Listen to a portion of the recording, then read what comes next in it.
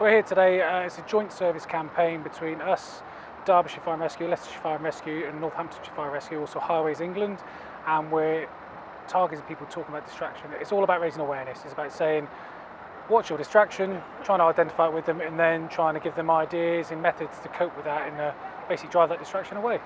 Well, here today is quite poignant because it's bank holiday, it's busy, people are going on long journeys, and what we're trying to say is plan your journey. So plan it so you're not using your sat-nav and having that as a distraction, or using maps.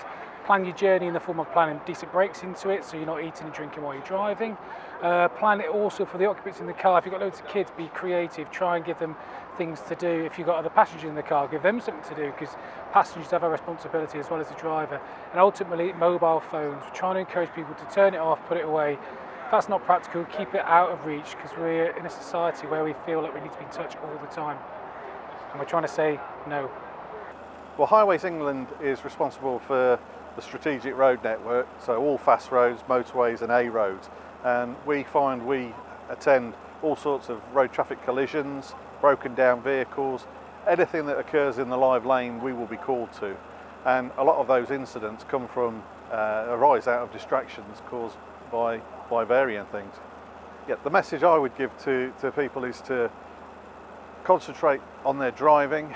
If you need to set any music, any IT equipment before you go do it, before you set off on your journey, research your route before you leave. Make sure that your vehicle is checked and you've got fuel and you've got air in your tyres, so that whilst you're driving, you're solely concentrating on that.